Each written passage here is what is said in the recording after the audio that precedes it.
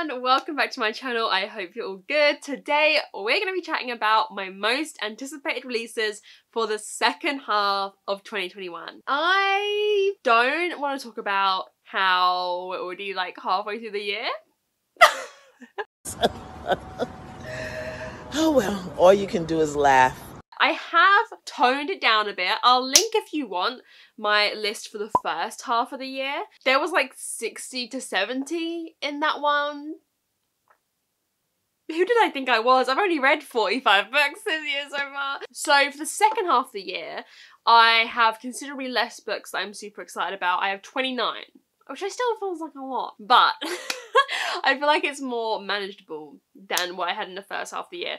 I've been a bit more strict, I've been a bit more picky about what I want to put on this list, and these are the ones I am most excited for. All of the dates I'm going to be giving are UK dates. Most probably, most of these books will release the same day all around the world, but I know the UK has some different dates to the US, for example. So if you're like, sis, that book already came out, I'm like, so the first one comes out on July 6th and it is Rise to the Sun by Leah Johnson.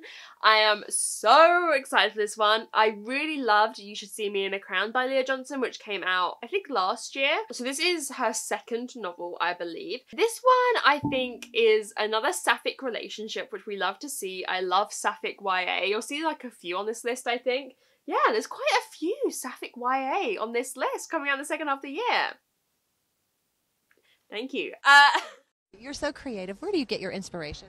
God and the gays. And all I know about this one is I believe these two girls go to this festival and it's about them falling in love at this festival. I think they meet at this festival and work together to like have the festival experience they want, and they fall in love in the process of it. So excited for this. I really loved You Should See Me in a Crown, and that was the debut. So I'm really excited to see what is to come next. Next one comes out on July 8th, and it is Other People's Clothes by Kala Henkel. Now I was very kindly sent an arc of this, so I have spoken about this already, and quite a few of you were really excited about it. This is a thriller about these two girls who live with this writer, and they think that the writer is using them as inspiration for her thriller novels, and it's set like in the 2000s at the height, you know, the 2000s pop culture with like Britney Spears, Free Britney, by the way, if anyone wondered. I'm sure that's everyone's opinion. Anyway, so I'm so excited to read a thriller set in that time. That time is so nostalgic to me. It was when I was growing up. I just think that's such a cool idea for a thriller. I'm like, this is what we need. This is what we need. Giving us what we need. We need this. This is essential. This is a crisis. Next is one of the books I am most excited for, and that is The Taking of Jake Livingston by Ryan Douglas. So this is a YA horror, which I really like YA horror. I feel like YA horror is a good level of scary for me. I am a bit of a baby. So I just find I do gravitate more towards YA horror. This is about a boy who can see ghosts. Typically, ghosts are just harmless, like reliving their deaths over and over again, so it's more just like an inconvenience to him. But then he meets a ghost who killed like 6 people or something, so it was like a serial killer, and then killed themselves. And the ghost has like plans for him and wants to take control of him, basically. So yeah, I love the cover for this. It's partly why I'm so excited for it. Bling, bling, bling. Bitches is mad. Oh, next, coming out on the 22nd of July is She Who Became the Sun by Shelley Parker Chan. This is one that everyone is really excited for. If you ask me what it's about,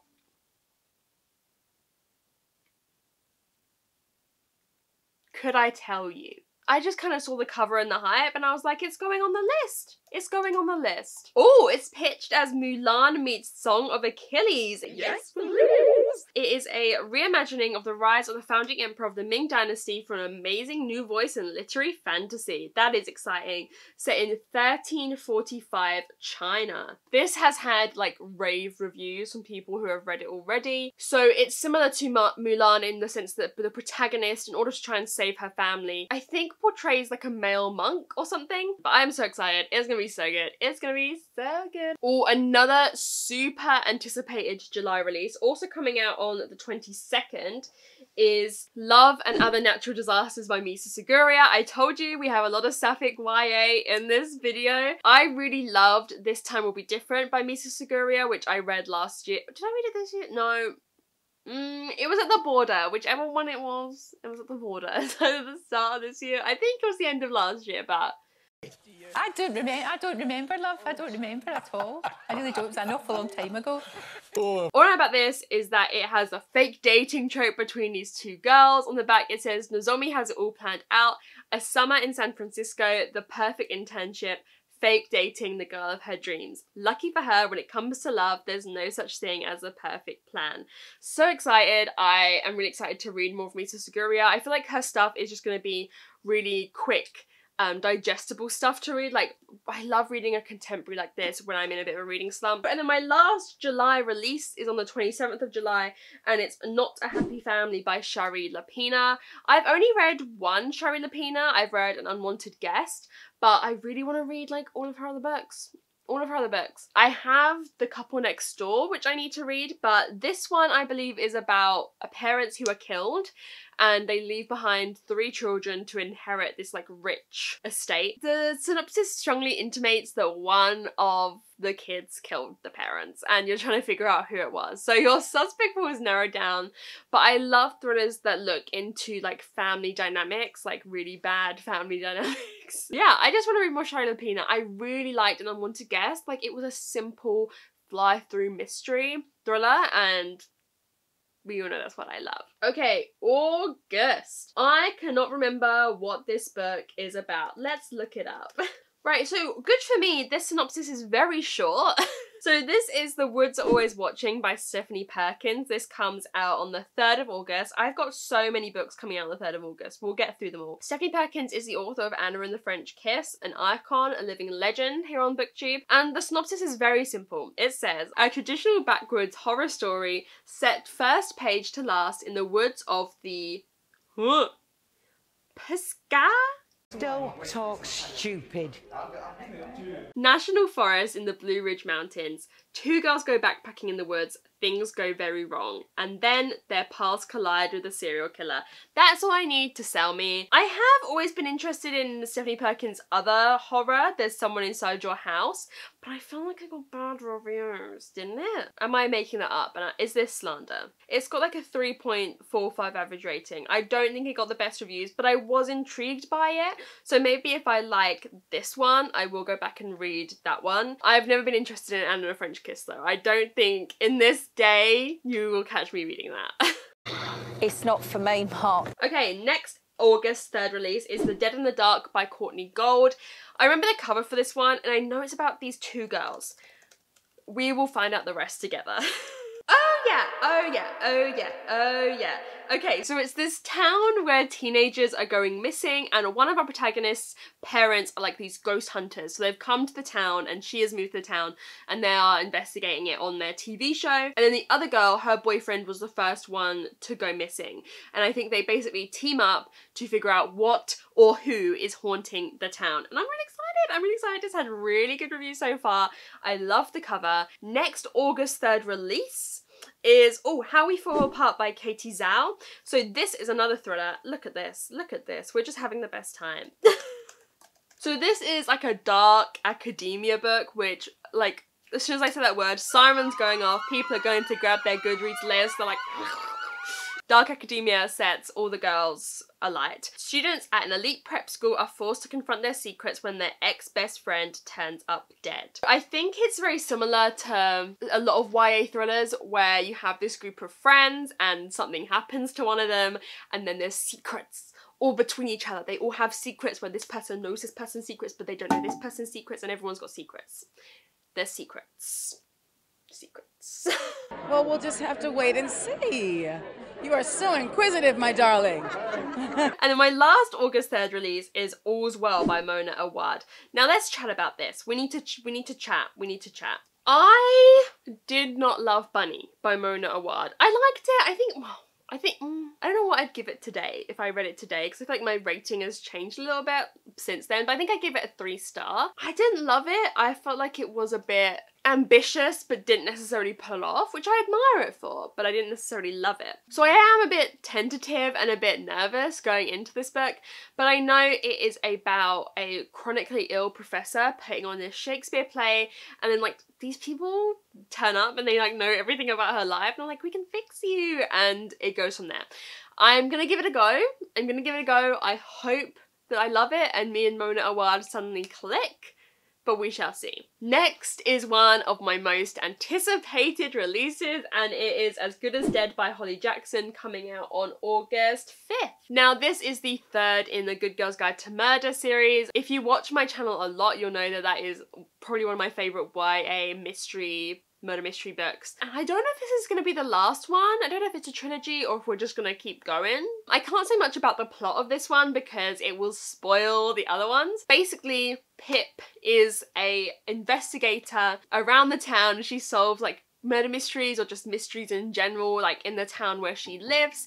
It's got a lot of like mixed media elements. We have the interviews that she does, if there's like photos or maps and stuff, that's all put in the book as well. And she went through something like really big at the end of book 2, and her character changed a lot, especially in like the latter half of book 2. So I'm really excited to see where her character is gonna go and the path and how the character is gonna react to it and like kind of move on from the circumstances that we had. So I'm so excited for that one. It's one of my most anticipated ones. Next is Velvet Was the Night by Sylvia Moreno Garcia. So this is by the author of Mexican Gothic, which I still haven't read, but is one of like, I think I'm gonna give it 5 stars. I'm so excited to read Mexican Gothic. I need to just hurry up and read, basically. So this is set in 1970s Mexico City. So it's like a historical fiction mystery, which that is my favourite combination. I love historical fiction and mystery.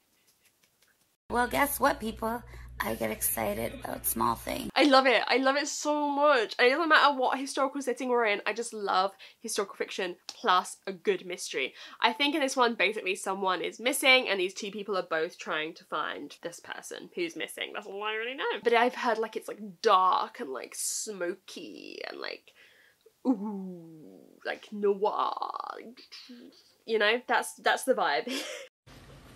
Oh my goodness, I'm so embarrassed. Don't be embarrassed. They love you. Next, another one I'm super excited for, and our last August release is My Heart is a Chainsaw by Stephen Graham Jones. This comes out on August 31st. Stephen Graham Jones is another author that I'm really excited to read from. I do have The Only Good Indians, and it is one I just want to get to all my books soon, but you know, it's one that I do want to get to soon. So I've heard that this book is like a homage to slasher films, which, listen, I can't sit here and say, oh my god, I love slasher films. I don't think I've ever watched them.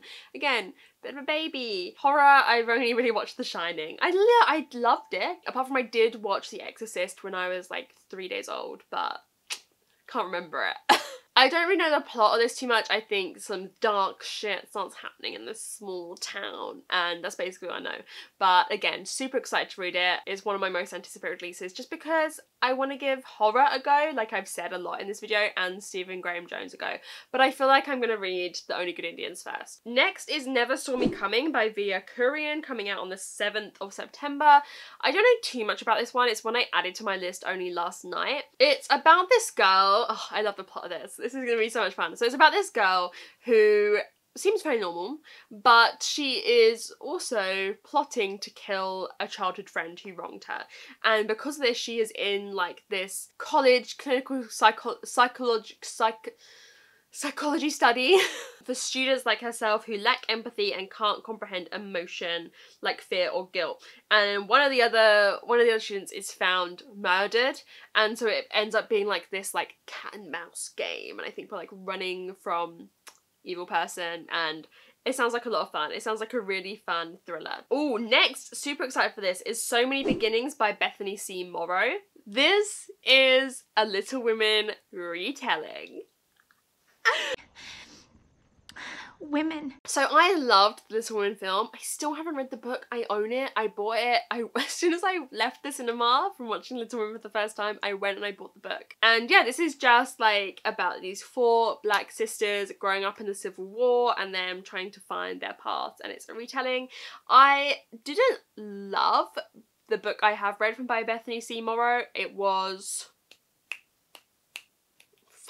A Song Below Water, is that what it's called? I think that's what it's called. I didn't love it. It wasn't completely for me, but I feel like this is a different vibe. And out of all the authors that I have read from before that I've been like, I want to give them another go, Bethany Seymour is top of the list. And I couldn't tell you why, but I'm most intrigued by her concepts and by what she's bringing out. Oh, next. I named this as my most anticipated release for the second half of the year. It is White Smoke by Tiffany D. Jackson, ladies and gentlemen. It is Haunting of Hill House meets Get Out. So it's another like YA horror. She's described as running from ghosts. So she's running from a secret past. She has to move into this new house with a newly blended family. I think she's just got like a new stepdad and stepsister. And then the synopsis says something like, oh yeah, but running from ghosts is just a metaphor, right? Because shit starts going down in the house. Things start vanishing, lights turning off, shadows, voices, all of that. So basically, is the house haunted? Is the house haunted, or are we haunted by our memories? I can get real dark, well, we all know. And actually, I don't think everyone knows the extent of my darkness. Like, I can get dark. So excited for this. Oh my god, I love the cover, I love everything about it, I am so excited. Coming out on the 21st September is Under the Whispering Door by TJ Klune.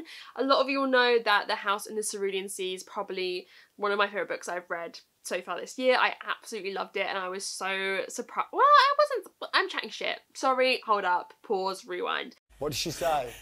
Just talking shit! So this is about a man who is collected by the Grim Reaper and he goes to like the place where souls are supposed to pass on, but he decides he's not ready and he starts to kind of learn about his life and what he didn't appreciate in it, and then he's told he has 1 week before he has to pass on, and so he goes about living a lifetime in 7 days, and I'm just so excited. I'm so excited to read more from TJ Klune in that writing style. It's gonna be so good. Okay, October. First we have Fireborn by Ashton Flower. This is another one I've been super lucky to get an arc of. I think the vibes of this are like Brave, you know, like the Disney film. I think that's kind of the vibes we're going for here. 12, our main character, has pledged like her allegiance to these clans, and a girl is stolen and she goes on a mission, I think, to find her. It is middle grade and I'm really excited to read it. I feel like this is going to be a massive middle grade this year. If you like middle grade, I feel like this is going to be one of the biggest releases this year. Next is another one of my most anticipated releases, and it is The Spirit Engineer by AJ West. It is this historical fiction. So it is set in 1914 in Belfast, I believe, and it's about how after the Titanic sinks 2 years later, high society has become obsessed with like spiritualism and like trying to summon spirits, trying to summon dead relatives to try and speak to them. And I think we're following like either a scientist, and he starts to believe that maybe there is something into this like spirit summoning business. I'm super excited for this. It is a debut. Next on October 19th is The Death of Jane Lawrence by Caitlin Starlin. This is another one of my favourite covers. I really love this one. So this is by the author of The Luminous Dead. So this is another author where I own one of their other books and I'm so excited to read it, but I haven't read it yet. This one is about this woman who realises, like, I think it's historical fiction again, and she realises that she has to marry in order to kind of live the life of freedom that she wants. She marries this guy that she doesn't really know, and then at night he is like crazed, has no idea who she is, the house is manic, and then in the morning he has no memory of that happening, and so she starts to think like, is there something strange going on in this house, or is this guy just like, it's getting weird? Next is The Haunting Season, which is an anthology. This is basically like ghostly stories, I think, like ghostly short stories by a lot of really famous kind of like literary fiction-y kind of authors. I think it's going to be really, really fun. Like, just some nice haunting stories. And then next is another anthology. It is The Very Merry Murder Club. So this is an anthology of mostly middle grade authors, I believe, doing like seasonal murder mysteries. I'm really excited. I know that Benjamin Dean, the author of You, Me, You... Good God, get a grip, girl. Me, My Dad, and the End of the Rainbow. I know that he's written a short story in it. That's how I found out about it. I really want to read Murder Most Unladylike. I think that's by Robin Stevens, and I believe she is like the editor of the anthology. So I'm just so excited for this. I love anthologies. I love murder mysteries, and I love middle grade. I love all of those together, so I'm so excited for this one. Then we have a few November releases. Now, I am hoping this is still coming out in November. I haven't heard anything otherwise, but I also haven't heard much about it. I believe the author is still finishing it. If I was like 100% certain that it was coming out, this would have been what I said was my most anticipated 2021 second half release in my mid-year freakout tag, but I wasn't, so I didn't want to say it and then it not actually be coming out. It is Girls of Fate and Fury by Natasha Yang. This is the third and final book in the Girls of Paper and Fire series. It is one of my favourite fantasy series ever. It is sapphic, it is beautiful, it is this amazing world that has been built. It's one of the best world buildings I've ever read in a fantasy series, and I'm just so excited. I'm so excited to see where this series ends up, where the characters end up. I just can't wait. I absolutely just can't wait. I know that Natasha Yang has had quite a few like health issues in the past couple months, so that is the main reason why I don't know whether it's coming out. I don't mind waiting a bit longer. I can wait a bit longer if I need to, but I'm hoping it will come out still in November. I'm hoping. I haven't heard different, but I also haven't heard people like, oh, it's coming out. So we shall see. Then coming out on November 2nd as well is You Reach Sam by Justin Thau. So this is about a young couple who are in love, but then the boyfriend, Sam, passes away. In her grieving process, the girl keeps ringing his cell phone and he picks up. So this is very much a book about grief, about loss, about like not being able to say goodbye to the person that you love. I'm really excited for it. I hope that I'm gonna love it. It sounds really touching, really heartbreaking. I love heartbreaking contemporaries. Like they're my go-to for contemporaries. Me to myself. To say you suffer would be lovely, darling. Then on November 9th, we have Within These Wicked Walls by Lauren Blackwood. This is another like YA fantasy. It is a retelling of Jane Eyre. It's about this girl who's like an exorcist and she's hired by this guy, but he's not entirely trustworthy. He's a bit sus. And I think this is one of the most anticipated releases for a lot of people towards the end of the year. I'm so excited. It sounds really, really interesting. And then my last anticipated release is my only December one, and it is A History of Wild Places by Shea Earnshaw. So this is like a cult book, which we know I love books about cults. I love books about cults. Don't ask me why, but I love them. I believe this is about a guy who is known for being talented at finding missing people. He's hired on this case and then he goes missing himself. It's all tied into this community called Pastoral who live very sheltered lives, and it's about people, I think, years later investigating his disappearance in the context of this cult, basically. Oh my god, the end, the last line of the synopsis, it says, hauntingly beautiful, hypnotic and bewitching. A History of Wild Places is a story about fairy tales, our fear of the dark, and losing yourself within the wilderness of your mind.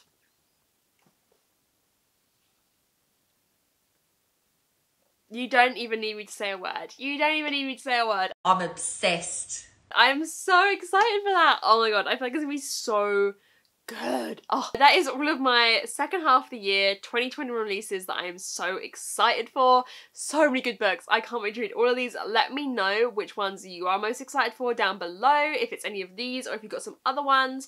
I'll be trying not to take recommendations at this time because I need to just read the ones I'm most excited for. If you've gotten to the end of this video, comment a calendar emoji. And yeah, I hope you're all having a good time and I will see you very soon in another video. Bye!